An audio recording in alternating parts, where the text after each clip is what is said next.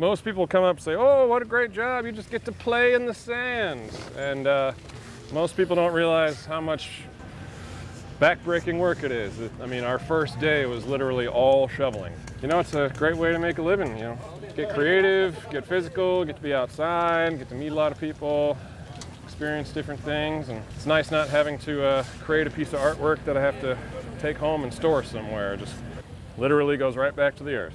Well, we got a series of cabanas that we're working on, and we kind of switched things around just because of how the pile got dropped. So working on this stilted cabana over here that's over the water, so just getting my support here. You have to think structurally so things hold up other things, because I can't just have an arm hanging out in space.